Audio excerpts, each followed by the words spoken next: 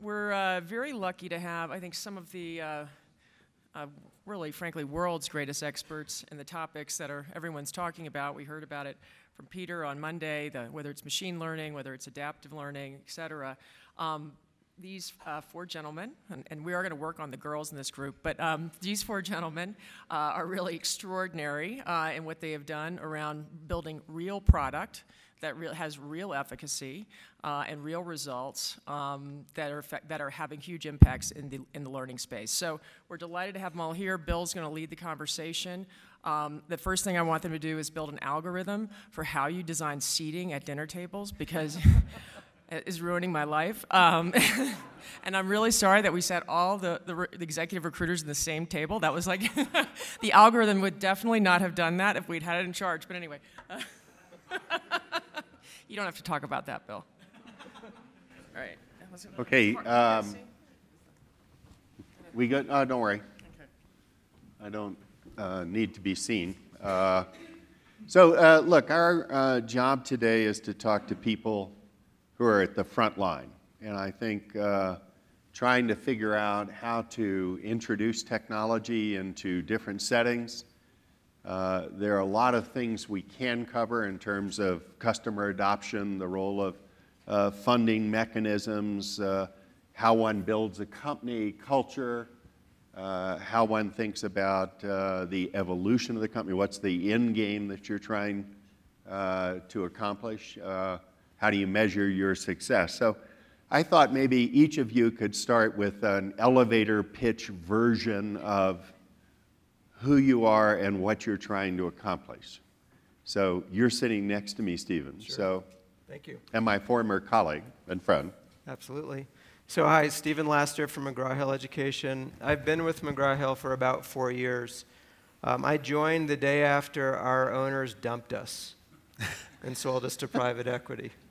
And it was really at that moment of being the sort of paternalistically held operating unit of a very large, successful financial services company, Standard & Poor's, that we had to decide, who are we and who are we going to be.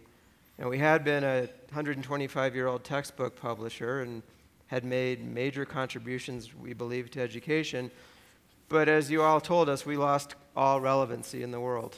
And so at that moment in time, what we really did is step back and said, what problem are our users hiring us to solve, right? And so it was really about becoming a learning science company. It's about understanding how people learn, understanding how to build curriculum, and taking that base knowledge and reinterpreting it in ways that were engaging, easy to use, efficient, and effective.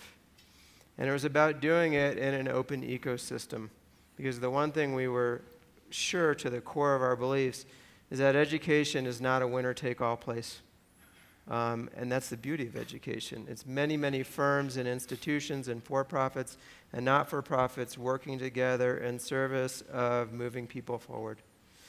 And so that's the problem we've been solving with great clarity for the past 4 years, and bringing to bear on that problem our history of really understanding how to build curriculum, how to design courseware, understanding deeply what happens in that learning moment, K through continuing professional education.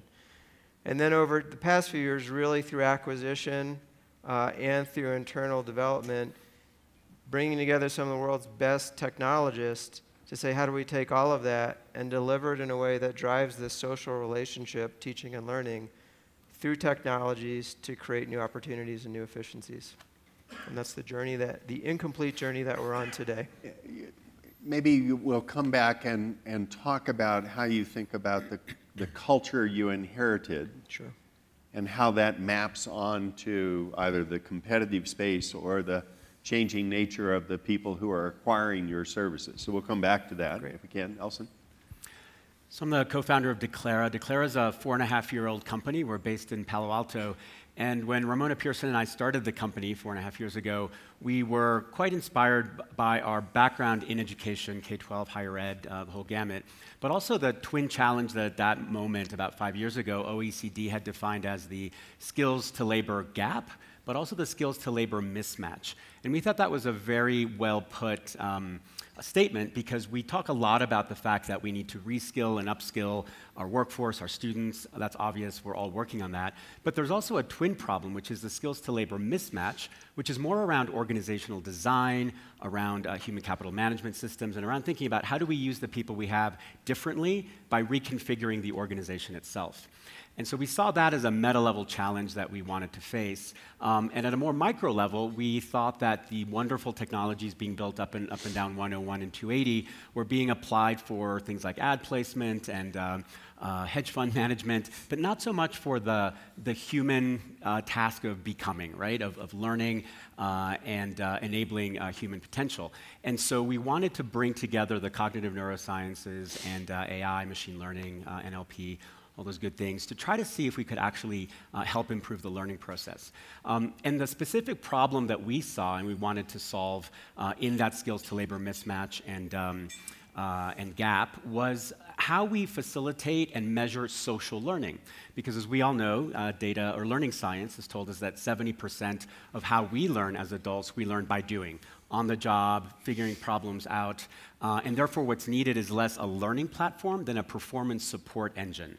And so that 70% of learning that happens by doing isn't supported by the kinds of learning management systems or course-taking platforms that are very excellent, but tend to focus on that 10% of learning that happens through training and the 20% and the 10% that happens through coaching and more formal mechanisms.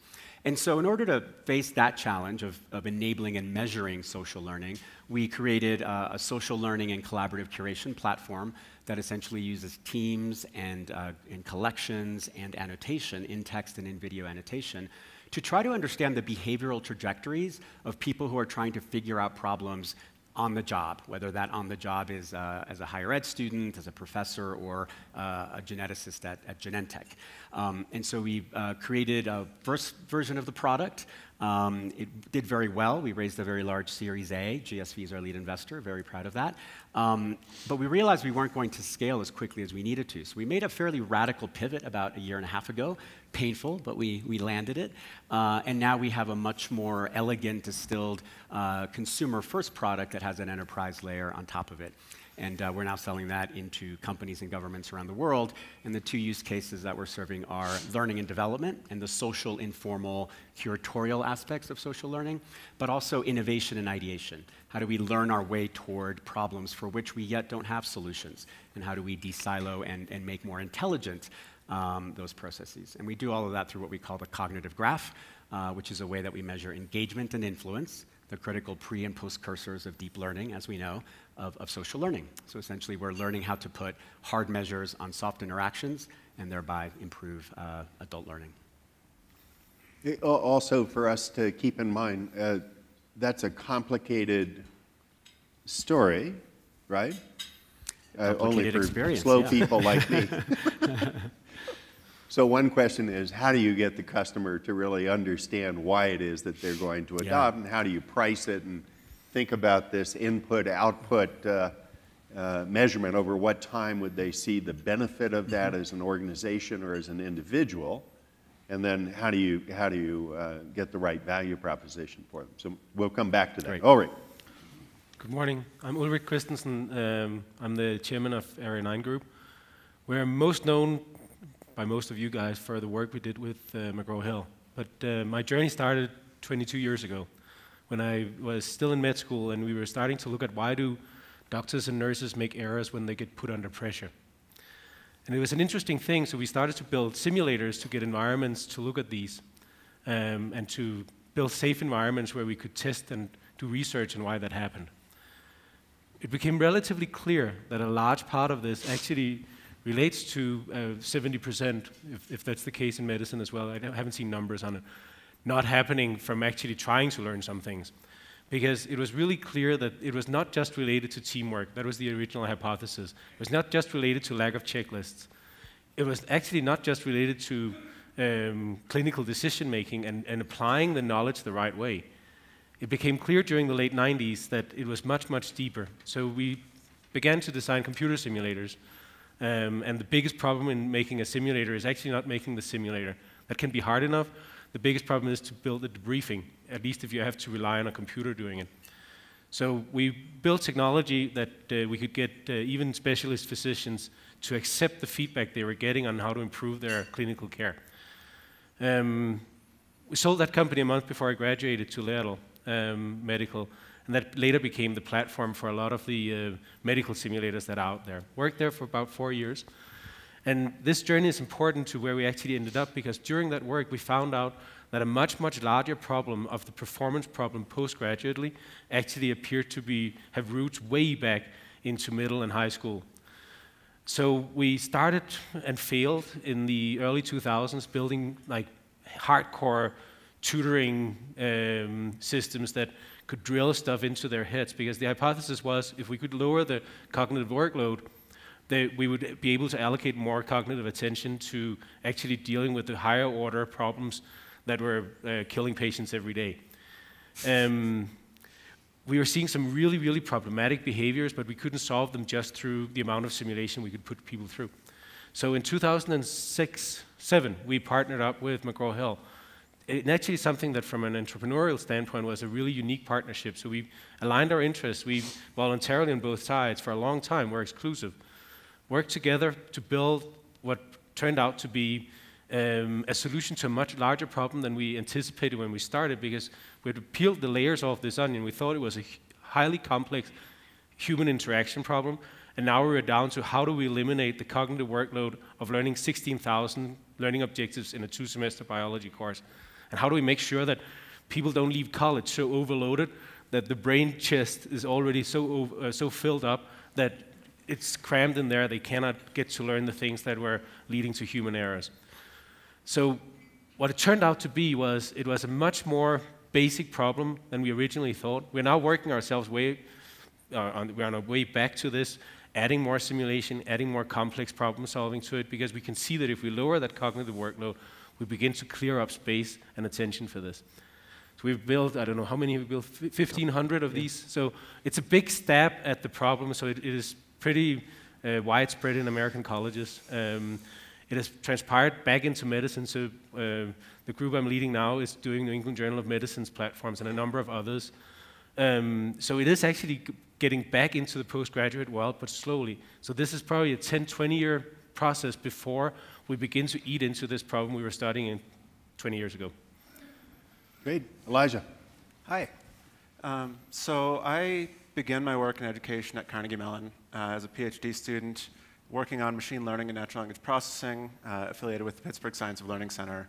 I did a lot of work there on text understanding in education and healthcare applications, and in 2012 was asked by the Hewlett Foundation, Smarter Balanced, Park, over a couple of months to focus on the question of automated essay scoring because of some operational and logistic challenges they were having around the rollout of the Common Core in K-12. I dug into that problem further while doing this consulting and recognized that actually there's a much deeper problem at hand, which is that as students are in the classroom, especially in the English language arts classroom, they're not getting the opportunities to write. They're not getting the understanding of how to go through the writing process. There was a slide up there yesterday that said that 21st century literacy is about learning and unlearning and relearning instead of reading and writing. It's been my impression working in schools that it's in fact still reading and writing that are the key aspect of literacy that students are really struggling with in a lot of ways. And it's because teachers don't have the opportunity to give them enough practice.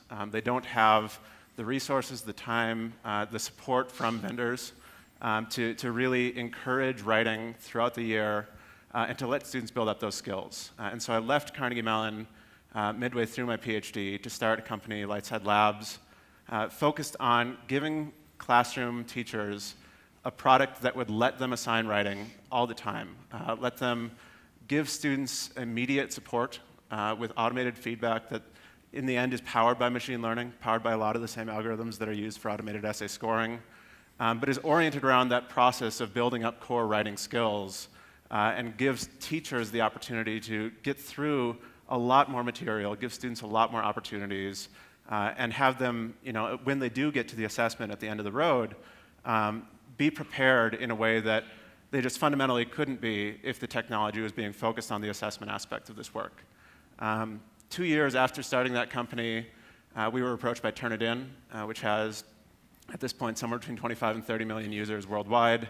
Their focus has historically been on plagiarism and originality in writing, have started to move towards teacher feedback on student work. But they asked us if we would be interested in a combination and really being taken over by that company and then leading their new product development to really expand their area of focus and make it more about improving student skills, being a partner with the institutions and with the instructors throughout the process of learning, so that, again, just like with assessment, thinking less about the final result and more about the process that students go through, doing the same thing in SaaS software that is being used in the writing classroom, being a part of that education throughout the entire school year and really building up the students along the way. Maybe you could talk about who the customer, who actually purchases your side of that. We can sort of understand plagiarism and trying to make sure kids aren't doing bad things, but who buys it? Who do you have to convince? What's the sales effort look like? How did your alignment with Turnitin work? Yeah, so we focused this year, this is our first year really trying to build out a commercial base around the product in US K-12, and particularly looking at district-level relationships. A lot of our most successful rollouts have been with 10 or 15,000 students across many buildings. A challenge with Turnitin historically is that they sell into the IT office. And there's someone in the tech help desk that is purchasing plagiarism tools for the entire school district, the entire building, or potentially the entire university, depending on the institution. With the work that we're doing, it's often the curriculum office. And it's the people a couple layers higher at the district level that are looking at what opportunities their students are getting on writing and saying that there's just no way that they could expect to improve their performance on writing if they're not giving them more opportunities. And there's no way to do that for the English teachers today. It's just not a problem that they can solve by, adding more technology. You need to add more changes to the way that teachers assign work, changes to the things that students are doing throughout the year, and that a tool like Revision Assistant from Turnitin gives those teachers the ability to shuffle around and really change the way that they're teaching writing. And you need to make that case at the superintendent's office. You need to say that this is a cultural shift in how much focus we're going to put on literacy in our school district. And then from there, they can say, we want to put the scaffolds in place, we want to roll this out across the district so that English teachers understand what this means for them, understands how their classroom needs to change, and they understand what their students are going to be doing differently, and what the classroom looks like when the students are turning in their 11th draft instead of turning in their first draft. The students are much more empowered around the writing process. The students are thinking more about how they can improve their writing, but that doesn't change unless you change the schedule, you change the curriculum, you change the district mindset, and so you really do need to start at the top. That's a hard process, right? I mean, part of what is fascinating if you look out across the room and you say, what are each of you trying to accomplish, and how many of you simultaneously are trying to talk to district level people, or having to talk to that IT person, or having to talk to individual teachers? It's just pretty stunning amount of noise and trying to get that level of change. That's exactly what drove our pivot. Is our first product was very robust. We were proud of it. It was selling well. But we needed to do that kind of sale. It had to be to, we weren't selling directly into districts, but the equivalent in enterprises or higher education institutions. And we just realized that sales motion was going to be so long that it was going to kill us. And so we borrowed from Slack and everybody else and thought, well, if we have a direct-to-consumer play, at least we can get some interaction and usage, and at very least kind of a free demo that people can use pretty quickly, and then move up the food chain from there. It was sort of a Trojan horse kind of strategy to get then adopted further up. So I think this conversation is hitting on the biggest elephant sitting in this room. And so if I could expand on that, I've seen everybody's solutions, and Ulrik's I know quite well because we're partners in it. And these are wonderful solutions that really do well by teaching and learning, well thought out, well implemented. And this room is full of wonderful solutions. How many of you offer a solution in the room, a software solution? How many of you require somebody to log on to it? How many of you hold grades? How many of you hold the notion of a class space, a roster? How many of you create reporting and insights and dashboards? How many of you fit into an ecosystem that takes less than 10 minutes to implement? Really? I don't think so. I am a recovering education CIO, twice over. And I think the major elephant in what you're hitting upon is we make so much noise for that curriculum person as a community that, in fact, the promise of what we all offer is obfuscated by the challenge of getting it to work together. And the truth is, it's distracting. McGraw-Hill obviously operates at scale. We know how to sell into any district and any university in the world. We think we're pretty good at it. And we honestly wish it took less energy. But what we hear back time and time again is that the power and promise of EdTech is that, a promise, more than a reality. Not because we can't machine-grade essays. We can do it really well. Not because we can't take the noise away and help that person learn those 16,000 or 1,600 learning objectives. We can do it. But the issue is when you want to pull it all together from all of us, it's a lot of work. So how many of you remember the dawn of TCP/IP? Anybody? So I was at Bolt, Brannick, and Newman when we were doing packet switching for ARPANET and for military simulations. I then went to Crosscom when we did ATM switching. If it had stayed as difficult as it was then to get a computer network to operate, there would be no internet. But this convergence happened on this thing called TCP/IP and Ethernet.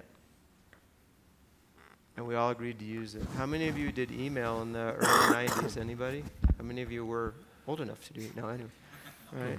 So CC Mail, Lotus Mail, CompuServe. What happens if you're friends and you were on those 3 different networks back then? You didn't talk. And then in the mid-90s, there were these broker gateways that you paid a lot of money to talk. And then what happened? The Internet Protocol for email was agreed upon and ratified. And today, do you care what email provider anybody uses? For better or for worse, that's why you all have like 700 emails in your inbox right now that you haven't answered, right? But you rely on it. I'd like to go back to that prior world you described. Me too. God, that's nostalgic. That's wonderful. So the real point is it's not just the selling model is tough. It is. It's really tough. And I think that's why Ulrik and I decided to partner, because Ulrik led and leads a super innovative organization. And we think McGraw innovates really well too, but we also know how to get into market really well. And I think that saved you a lot of energy. Yeah. But it's beyond that. It's also just, how do we get it all to work together? And when we get it all to work together without toll booths and gateways and jumping through hurdles, I guess I would ask you to think about, then what does EdTech mean to the world? And it's the combination of the two that's going to allow really beautiful ideas to get into market faster, more so than a freemium upsell, because with a freemium, I still have to get it to work if it's going to be in my core curriculum. And that's still a ton of work. And by the way, that challenge exists in enterprise too, because we have to deal with, can you integrate with Salesforce and with Oracle, and so similar conversation. I think there are 2 other aspects of what Stephen is saying that is really critical as well. So one of them is that we fundamentally know where personalized learning, which is the area that I'm an expert in, where that could be, and could be much further ahead than where we are now. But we're also up against, if we move too fast, it's the same thing as if you're a sports coach and you take a beginner golfer and ask them to hit a 300-yard drive, it doesn't work. We need to take it step by step. So part of the reason why we decided this really boring approach that there would be very few VCs who would put money in my business plan 10 years ago, for the very reason that it didn't have a hockey stick. It was teaming up with just one player, and it was to build it on top of what teachers were already doing, the books. built something that was adjacent to the book. Then the next step was, let's now take the ebooks they were beginning to use and make them personalized and adaptive, so that you could. It is truly a Trojan horse approach. But that's just one of the reasons why we should be careful how fast or some of us are investing mindfully and not going straight to where we know we could be with personalized learning. The other one is that it's a wild west out there right now, where that many schools are completely. So one thing is single sign-on and technical integration. The other one is how do they actually know what they're buying?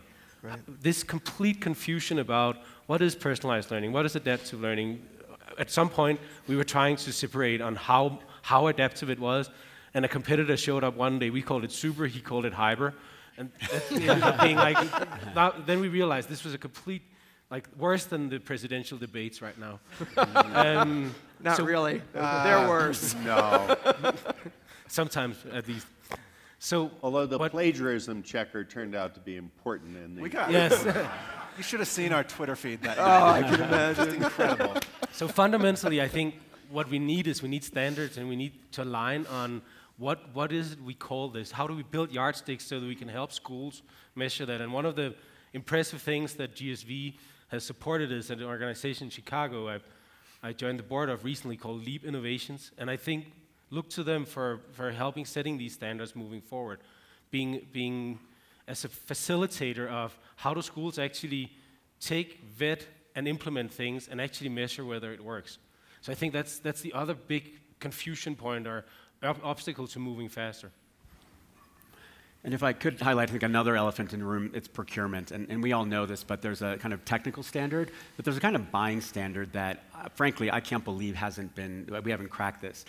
The fact that, and we've all been at all sides of these tables, but the fact that we have to go to 16, if you're working in K-12, 16,000 individual purchasing units, and there isn't even a node of 10 districts or 3 states that say, if you give me the standard that I need, and you give me functionality that has some proven efficacy on certain kinds of learning outcomes, we're all going to buy you. And so as a startup, you're going to make it if you deliver for these particular learning outcomes. I think it's incredible that we don't have the kind of purchasing collective that transformed, for example, vaccine development and pandemic preparedness. Mm-hmm. This has been done in the world of pharma through instruments that the UN and WHO and the Gates Foundation created. The market failure problem isn't architecturally that different in K-12.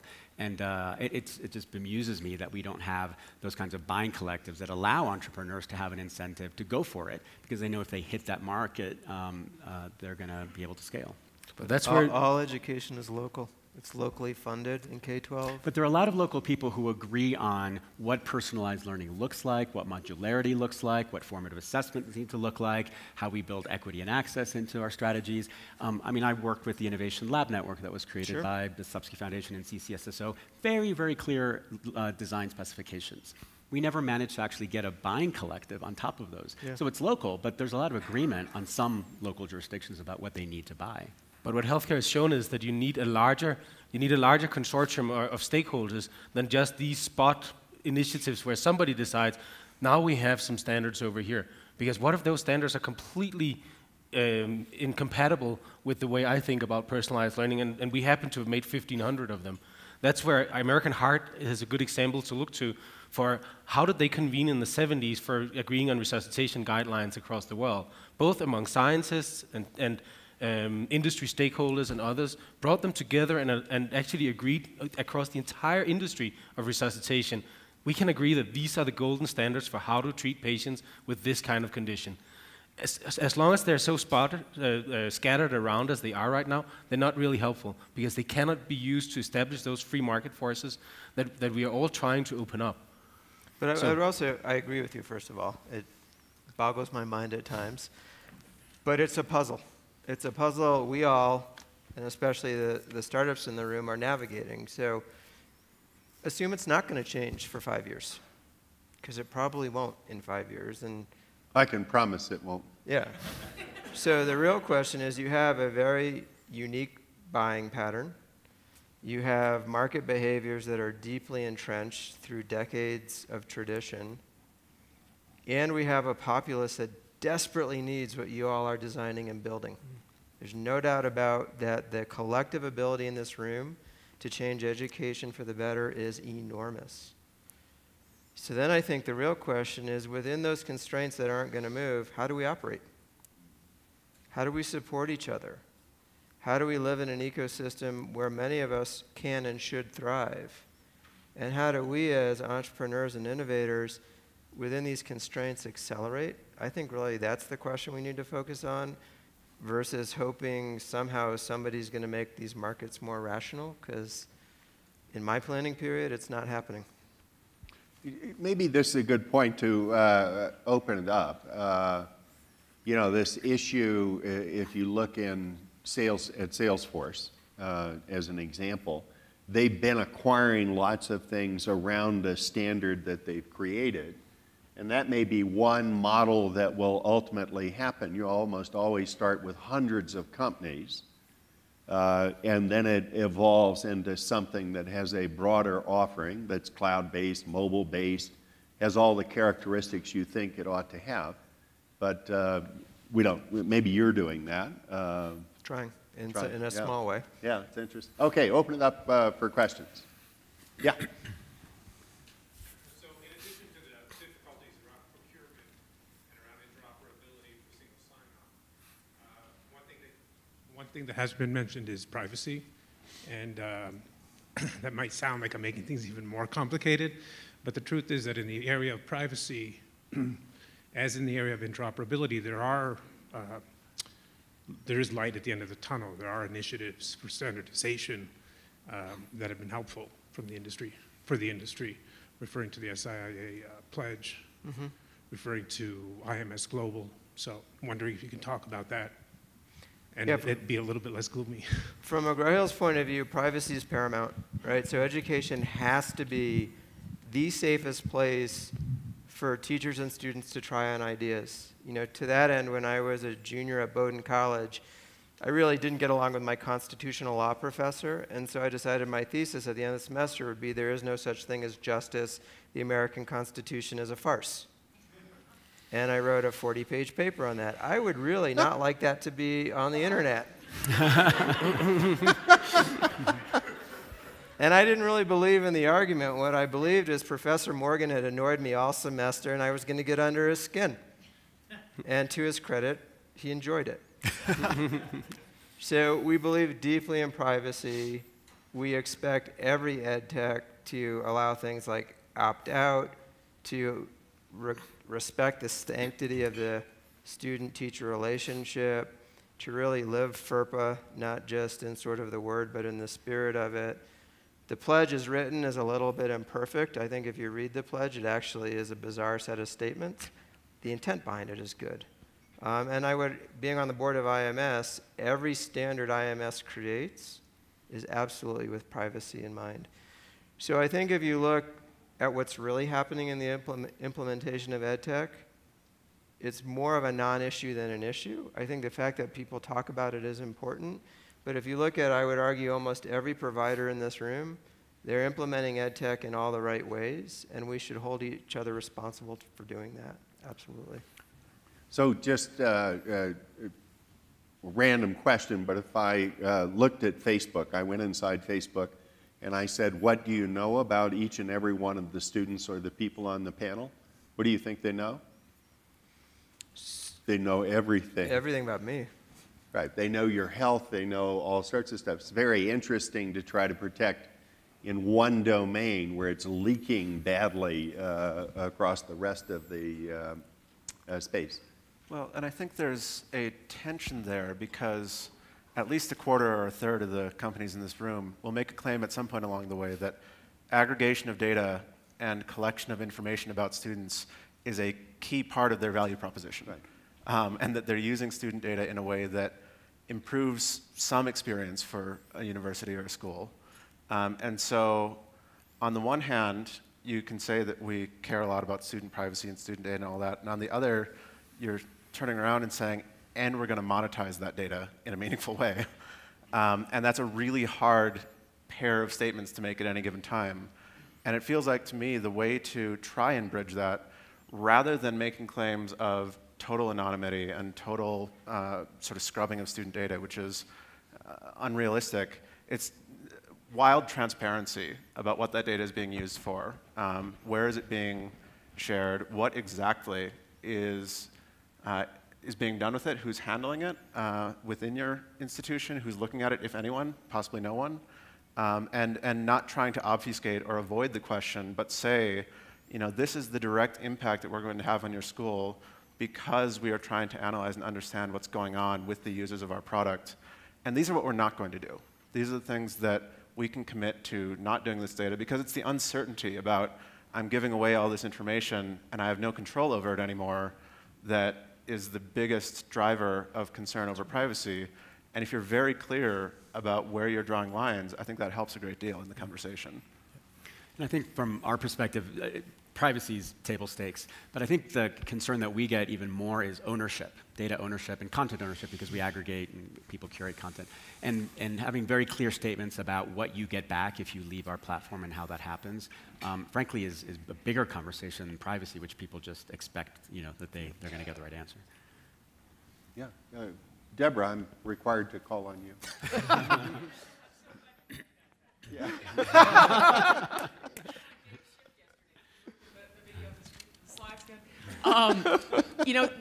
There was a lot of jostling, muscular jostling, I would say, over the term adaptive, right? And so, people saying one company is smoke and mirrors and one company's not, and what is this, and how do you define it? And I think maybe we've somewhat gravitated toward the concept of personalization to create a bigger umbrella. Can you guys speak to that and what makes a fraudulent claim around adaptivity, and what is true adaptivity in your own kind of definitions? So I think that it is okay to say that you're adaptive, even if you just adapt once a week. But I think it's a matter of explaining how it works, and I think this is also an education path for the buyers and the users of this. That adaptive is not a magic thing, or personalized is not a magic thing. It's how much, and how often, and how well. So it's a matter of frequency. So we, on average, we adapt every 30 seconds and recalculate the entire model. That may be too much. Then it's a matter of what happens at those interactions with the learner. How high quality is that? If it's a flashcard, it's relatively low quality. It's almost useless. It's 0.01% worse than random. So don't do that. Just a quick trick. But if you have a really well-crafted, statistically validated interaction where the distractors are based on millions of data, that's a different thing. So that's also important. And then the remedial interactions when you see larger gaps, because adaptivity also is a matter of, one thing is just pure memorization and retention of facts, but the other thing is what do you do with larger semantic misunderstandings? So how big gaps can you close? In other words, if you compare it to medicine, how big wounds can it heal? And some things are adaptive where it can handle small scratches, and other things can probably grow a small new limb. None of us can build an entire knowledge model from scratch, because that's where we know that adaptive might be able to get to understand everything there is to know about an arm from scratch, but that's not a good way to use the current adaptive system. So I think it's a very nuanced discussion where you need to look at frequency, quality of interactions, and style, and how big gaps it can close. And I would add locus to that, because when we think about personalization versus adaptivity, for us it's about where you're doing it. And we've tended to say that adaptive learning platforms help personalize the journey on what tends to be a linear learning progression. So if you've got course sequences or learning progressions that tend to have a trajectory, we're going to allow you to speed up or skip elements of it. But that journey is predefined, and therefore it's adaptive. Whereas for us, personalization is about almost like dynamic ontologies that surface from the interaction. So if you take the work of Margaret Herridge or Eva Baker and turn that into the kind of social behavioral work that we're doing, we think personalization is about a more chaotic set of pathways that emerge from usage rather than predefined. And so for us, that locus of what you're measuring and changing is very important. So herein lies the challenge. We're having discussions about 3 different educational moments at the moment, right? So one is about sort of how I learn, I think, more in the workplace and more after I've got a certain set of abilities. One is about how do I gather basic numeracy and literacy, and I think one is in the middle. And so the term itself is kind of irrelevant. I would answer you by saying, who cares? Now what I care about is, does this courseware, does this learning technology in the context of a curricular set of goals, in the context of a certain pedagogy or pedagogies, make the teacher and student more efficient, more effective, and more socially connected? And is there evidence that it does that? And then, of course, if there's evidence, I want to understand at some level how it works. But am I ever going to distill all of that into a globally agreed term of art on adaptive? I hope I'm retired before that happens, because it's such a fool's errand. And to add on to that, from a user-centric point of view, if you're a professor at a community college, or if you're a teacher in a high school, and you're struggling with what to do with your students and how to help them learn, you don't wake up in the morning and say, you know what would really help me out is a blockchain. Or what would really help me out is something that was running on Amazon Web Services. Like, fundamentally, they're not looking at the products that they're buying in terms of what technology is running that thing. And I think we sort of forget that with adaptive learning, because the term there is almost something that's user-centric and almost something that indicates what's going to change in the user's life. But it's not. It's a technology. And it's a tool that we use to get to a user outcome. Right. And so the message that we need to send when we're talking to buyers, and then in onboarding when we're talking to users and throughout their usage, is how is our product going to change what it is that you do in your day? And how are you going to be happier as a result of purchasing our product? And if you can send that message, it's sort of irrelevant what your definition of adaptive is. And that's a really key difference in the language that we use. And just building on that, I mean, it's what are we all being hired to do? Teach math, teach writing, teach reading, teach social studies, teach science, teach chemistry. I really agree with your point. I've never walked into a classroom and they said, oh my gosh, I love it that you use AWS. Okay, yeah. Is this on? I think.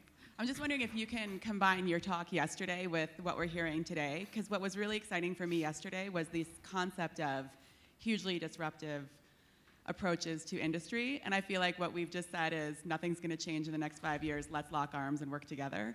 And I would just love your kind of view on that from an entrepreneurial perspective. I'm the guy who did segue. You recall that there's some evidence you should take it with a grain of salt.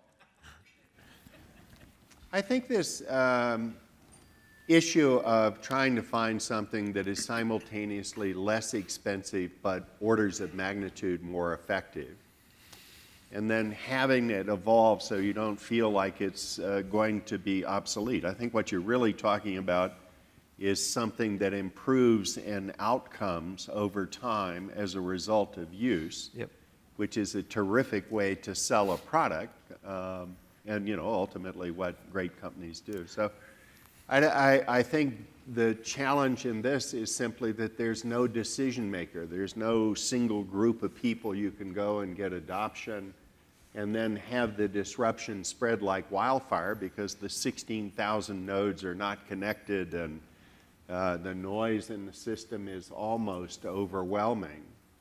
The standards are not there to move data back and forth in a coherent way or have one software solution talk to another software solution so jointly the product that they create is better. And I don't know what the, I'm retired. Can I add a comment? Can I add a comment on that? So I ran that startup that McGraw-Hill eventually acquired, and we've kept it a bit under the radar, but it's one of the largest acquisitions in EdTech the latest years. But it was boring. It was not as sexy as thinking that we invent this thing that comes right out of a sci-fi movie and immediately poof, blows up. It was a journey that it didn't take that many years actually. It took 6 years? 6 years. 6 years or so. It transformed one of the largest publishers. Like when I started working with them, they had 1,000 people in editorial and higher ed that were making books. When I left a few months ago, Steven and the other guys on the team, I think we have less than 200 left in that organization that makes books. The rest of them makes a completely different kind of curated content. So it is one of the biggest technological impacts that EdTech has seen in the last 10 years, but it's a boring one in some ways. That it isn't this super sexy Silicon Valley high-flying thing, but it had a big impact because we acknowledged some of these limitations of what the market dynamics are. And I think it's important to be precise about our pessimism because we're, I think, talking about at least 3 markets. There's K-12, and that's where we're saying, you know, everybody's saying, don't hold your breath for your buying collective, right? But then there's higher ed, and we work mainly in the enterprise learning talent and learning development and innovation space. And I think that's moving incredibly quickly. The trajectory of change in the chief learning officer job and what they're looking for is astounding, very, very exciting. I think K-12 is moving much more quickly. Good things are happening in K-12, but we've got some systemic structural challenges. And so I think it isn't that we're all, you know, just saying, yeah, we'd love to be disruptive or whatever, but we're never going to get there. It's saying different industries allow us to do different things, and that's why companies like mine are diversified across those spaces because we can go faster in some areas. Yeah, and so I'm optimistic everything's going to change. So don't misinterpret what I'm saying. I was also one of the people who helped create garden.com and pet.com when I worked for ATG, so I was in the tech bust. But do you have the sock, though? I do. That's important stuff. I do. And that was the first personalized commerce site. What I'm saying is, drink in the constraints. Don't beat your head because, you know, in consumer tech, change happens one way. In retail, change happens another way, and don't lament the fact that change in education isn't going to happen those ways. It isn't even going to happen the way change in healthcare is happening, because there's no single-payer attempt to drive change. But it is going to change. It's already changed. Look at K-12 and higher ed 5 years ago and 10 years ago. It's changed dramatically for what those institutions can handle. Right? These are high-risk endeavors. How many of you have kids? How many would be happy to have your child redo 4th grade because that curricular experiment with technology was just a total screw-up? How many of you ever bought... I skipped 4th grade. Well, you're special. How many of you bought from LL Bean ever? How many of you bought the wrong thing? What was the consequence other than UPS made more money taking it back? Right? So we're in a high-risk place. We can't do harm. We can't do harm at every grade level. But change will happen, and it is happening, because resources are constrained, outcomes aren't where they need to be, and there's pressure coming from every direction. Yeah. And y'all are driving the change, so all I'm saying is do it thoughtfully. But I think the issue Ted was talking about in higher ed is going to be particularly pressing. So you're not going to see massive new cost pressures in K through 12. Higher ed is 100% out of control and needs to have a radical transformation in the quality of the effect they have on kids and on productivity, and they need to do things very differently. I think that pressure is going to cascade back more forcefully. So it'll be interesting. Yeah.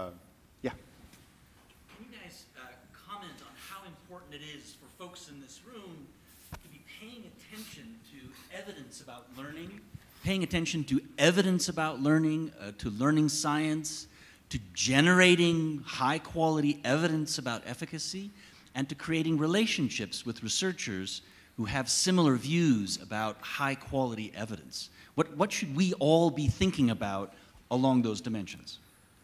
Life and death important. Like it is the number one thing that where we can justify the cost of the systems we're building. If we don't measure measure the impact of what we're doing, yes, we're in the early stages of the science around it, but for me, that is monumentally important. For me too, I can't think of anything more important. That's why I was saying the buying collectives are important, not just because it gives us guaranteed cash, but probably more because it says a formative assessment needs to give me this kind of data so that I can measure this kind of learning outcome for this kind of population. If we have those kinds of demands, our product development roadmaps are going to reflect that. The way we talk to our VCs is going to reflect that. And if the market isn't giving that, then we need to figure out what that is. In our case, we've got learning scientists and education specialists as advisors, and we have full transparency with them on what we're doing so that we can make sure that we have an independent view. But if we're not doing this, we are doing harm because incredible resources are being squandered that aren't improving learning outcomes, and what are we here for? Well, and I think a useful thing to remember here is the understanding and education of the audience of buyers. You know, Broer, I've sat with you in the room at CMU and listened to talks from Ken and Vincent and all of the group of learning scientists that if they made the presentations that I see in some ed tech ventures, they'd be skewered and hung out the window. It just wouldn't be acceptable in a top-tier research institution to make a tenth of the claims that I've seen in a lot of presentations. The reason that they can get away with it, though, is that many of the buyers in this case do not have the academic background to walk through, you know, what are the things that would be caught in peer review. And sort of our challenge as an industry is to stop letting ourselves get away with it, because there's a lot of companies that get away with it right now, and we should hold ourselves to a higher standard, I think. I think that's spot on, and I think to answer your question directly, Bor, it is a symbiotic relationship with the academy, with academic researchers, with real rigorous research, and technology developers and curriculum developers and teachers and students. And you have to have a product development life cycle that starts with research, that can quickly prototype, that can do rigorous trials, and that can iterate. It is the farthest thing from a one and done you could imagine. But that is all still rare. It is. But I think what's really going to happen is there's going to be a shakeout in this industry. Like, the amount of capital flowing into ed tech over the past 5 years has been tremendous. It's outstripped the result. And at least a dozen of them were based on Learning Styles inventory, which is one of these hoaxes. Yeah. And I think the investment piece is really important because there's a really important role for investors in the room, particularly if you have impact in any of your strategies, is to actually look at what the key sort of Aikido points or pressure points are in the system and to create a kind of market map or learning map of where entrepreneurs should go. So if you care about middle school math, as a critical point, why not have that be part of your investment thesis, or English language learning, or critical thinking? Yep. If investors actually helped map the market for entrepreneurs and then drove the market via their investments to those points, that plus the buyers becoming more educated and more demanding could be very transformative to people like us who are trying to figure out, where do I sit in the market? And even just if you care about your investment, shouldn't you want to know that what you're investing in is being built on real rigor? Yeah, I worry, coming and representing Harvard, that rigor is a requirement for, I think longevity and brand name are more critical.